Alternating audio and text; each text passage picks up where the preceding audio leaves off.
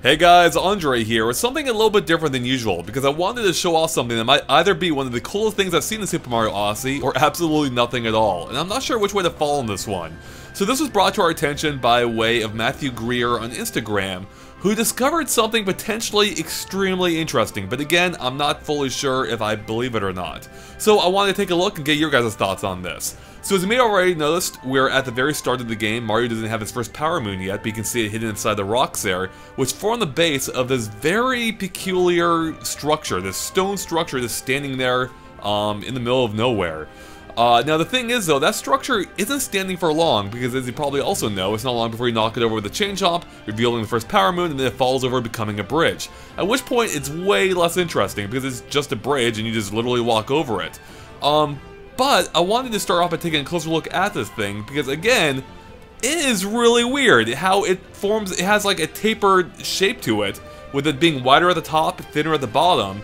And also, if we take another even closer look at it, we have to get behind it, in fact, you see this. You can see there are actually cubes embedded into it, but not just any cubes, but moon rocks. The kind that you can activate later in the game, you know, revealing more power moons. Now the thing is, at this point in the game, you would have no idea what those actually are. So that's kind of an interesting bit of foreshadowing, to have these embedded in an object that you, for one, barely pay attention to, and two, again, you don't even know what they are. So, now the really interesting thing is, if we go to the map screen here, it of course has a whole travel brochure type thing, like it does for every level, but in this case, one of the little articles here actually talks specifically about a stone structure. So I'll go in and read it real quick.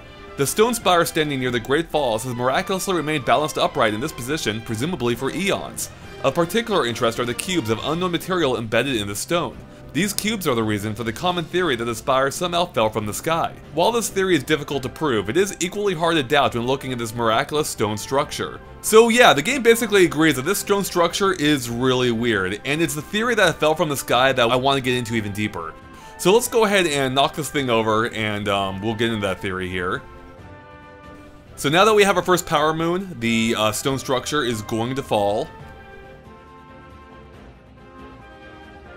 So now that's fallen over, it of course forms a bridge to the next area, and you probably won't pay much more attention to this ever at all in the game. It no longer looks quite as weird as it did before. However, I want to take a close-up look at this, because if we position the camera here, I'll zoom out in camera mode, we can see that it doesn't taper so much gradually as it does in chunks. How you can see it has like the thicker base, and then it becomes narrower in sections to the top. And eventually that leads again to the power moon that we just collected. So what Matthew Greer brought to my attention is, does this remind you of anything? Does this shape seem familiar at all? Like, does it at all resemble the skyscraper in New Donk City maybe? With a thick base and thin top?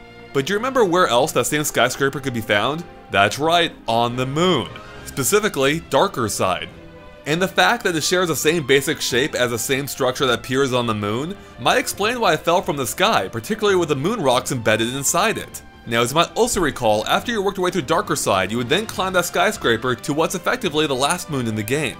Okay, to be technical, it's the last accessible moon in the game, but I would basically consider it the game's final moon. And that's what makes this potential connection super interesting, because just as the game basically ends with a skyscraper that leads to a power moon, so too does this game begin with what's effectively a skyscraper that leads away from the very first power moon in the game. So yeah, if this is intentional, that is kinda mind-blowing. If this is actually meant to be the skyscraper or resemble the skyscraper from the moon, and if it connects the first power moon in the game to the last power moon in the game, that will be an amazing detail to have here. In fact, I was planning on making this a Cool Bits episode until I started taking a really close-up look, just to make sure I crossed all my T's and dotted all my I's, just, you know, doing all my research, my due diligence, just to make sure this was a rock, so to speak, solid foundation. So if we go to the map here, we can actually see a layout of the bridge, you know, without all the detail, which makes it a little bit easier to compare shapes. And by the way, that bridge actually appears before you knock it over on the map, which is a little bit weird, but whatever. In doing so, I realized that the shape isn't quite a perfect match for the skyscraper. Now, I don't think it would need to be for this to be an intentional reference. Obviously, this is more naturalistic in nature compared to the very man-made tower. So I don't think that precludes it being the very reference that Matthew Greer thinks it might be. However, I do think it's not quite rock solid enough for me to make a Cool Bits episode out of quite yet. So I wanted to throw it out there. What do you think? Do you think this is an intentional reference by Nintendo connecting the very first Power Moon in the game to the last one? Or the sheer coincidence that this rock structure looks very similar to the tower later in the game that leads to a Power Moon? And again, I want to re-emphasize the fact that it's not just the fact that the shapes are similar, but also the fact that there's literally a Power Moon at the top of each of them. So yeah, what do you guys think? Let me know by posting in the comments below. And also, just to throw it out there, I also kind of love how the little circular section here of the chain shop also looks like a full moon. I don't think that's really related to this, but I just want to mention it because I figured someone else might, so I'd throw it in there. Okay, and originally, this is where I was going to end the video. I had all my edits done, I was set to go. Except I discovered two more interesting things that are loosely related to this topic that I figured I would bring up, in that things happen later in the game that correspond to things earlier in the game. So when I was going through all my old footage, but I still have all my entire gameplay from Mario Odyssey on my computer for some reason, I realized that during one of the end portions of the game, at least for first-time players, after you beat Bowser and take control of him and you're escaping through the whole like collapsing layer or whatever it is, you reach a point where to knock down the pillars in order to break the giant cube. And that's when I realized, hey, those pillars look kind of similar to the structure in Cascade Kingdom, including the fact that you actually have to break a rock underneath it in order to cause a pillar to fall. So it kind of ties into the whole symmetry thing we were just exploring, where you have this thing early in the game, the very first real task you have of breaking that rock to cause a pillar to fall, mirrored at the end, where you're again breaking rocks to drop pillars. Pretty cool.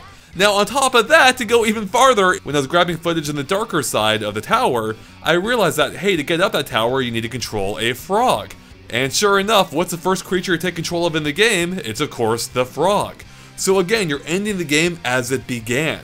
So this all might be supporting evidence to the fact that Nintendo has been thinking about this, and that pillar might be an intentional reference to the tower in darker side.